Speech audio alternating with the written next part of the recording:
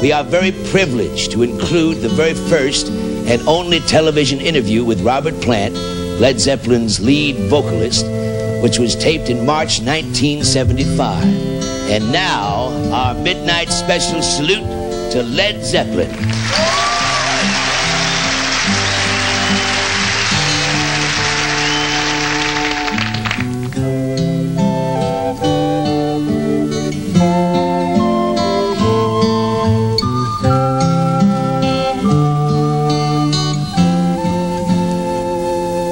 There's a lady who's sure all that glitters is gold, and she's buying a stairway to heaven.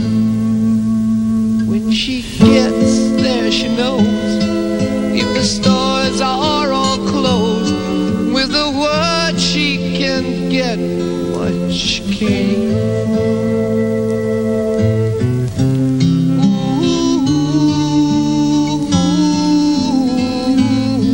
She's buying a stairway to heaven. There's a sign on the wall, but she wants to be sure, 'cause you know sometimes words have two meanings. In a tree by the brook, there's a songbird who sings. Sometimes all of our thoughts are misgiven.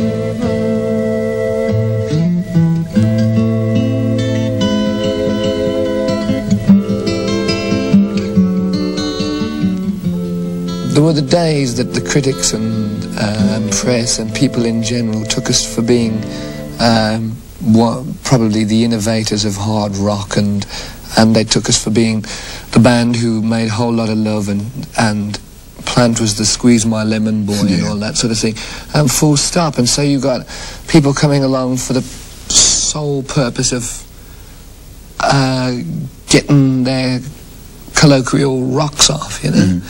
But I think that we've tried to prove, or we have proven with the albums that have come out in the past 6.5 years, that the only reason that we are still together is that the subtlety of delicate change in the music is, you know, the thing that keeps us together. And so people come along now and they come to see the changes, you know. They don't come to sort of jump up and down and go and do whatever ladies do in the first row. Yes, spinning off on that, because obviously, and I know you're well aware of that, so many rock and roll groups and famous groups split up and they go in their own ways. You guys have been together, I think, 6.5 years now, and it's still tight. And you can see it on stage that it's tight, you know, and that kind of respect you have for each other. And how do you kind of maintain that?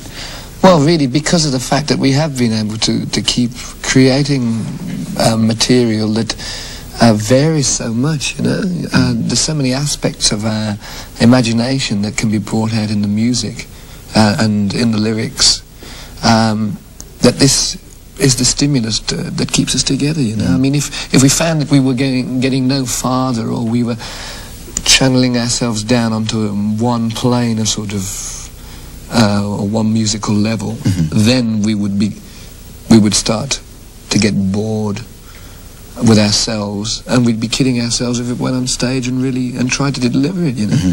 So the whole point of the thing is that we are still managing to, after all this length of time, to spread the spectrum so widely, you know. And on stage each night there are various numbers where John Paul and Bonzo and Jimmy get into various improvisations that are never the same night after night, you know. So that gives them the freedom to stretch out, you know, and they are great musicians.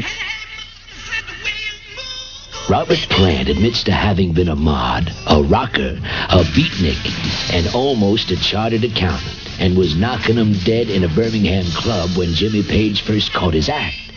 The range and power of Plant's vocal and physical performance turns each concert into a rock and roll revolution.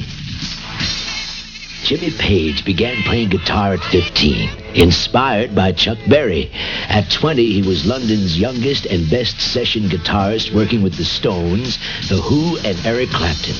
He joined one of England's first-generation supergroups, the Yardbirds, and when they disbanded, he went on to put together the ultimate supergroup. His high-voltage performance is unrivaled among guitarists.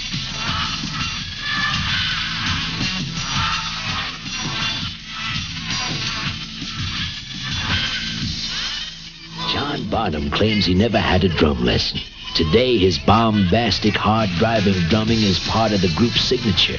His drum solos would sometimes run up to 30 minutes, bring down the house. Dreams of you all through my head. John Paul Jones began playing piano at 6 and became England's premier rock arranger, working with the Stones and Donovan. As the group's bass player and keyboard wizard, he is without equal. John Paul is, he was always sort of known as the quiet man, the quiet bass player who stood back, but his ability on keyboards is another aspect, as I was talking earlier about the way that that we know that we've still got so much more material to cover, so many more aspects of ourselves to come out, and Jones's use of keyboard even more on stage is one more indication. What's left, for Led Zeppelin? What do you want to do, like music? Oh, heavens forbid, there's so much to do, Yeah. I mean, as diverse as the first album is from the second, and the second from the third, and the third from the fourth, and the fourth to Houses of the Holy, and Houses of the Holy again to Physical Graffiti, there is just a universe. Dare I use one of Jimmy's terms? We should probably spin off into the whirling vortex.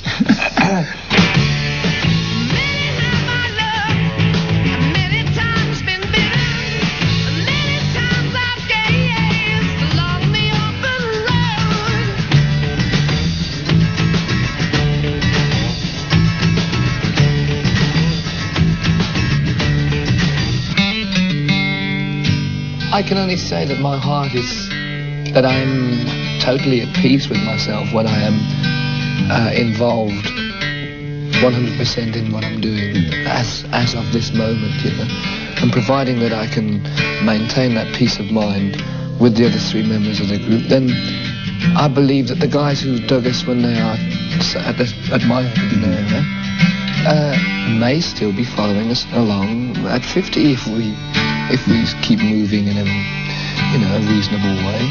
I don't see that there should be any time to stop. Led Zeppelin today remains one of the most brilliant and innovative groups on the musical scene. They have ascended the stairway to heaven to create the height of rock and roll soul.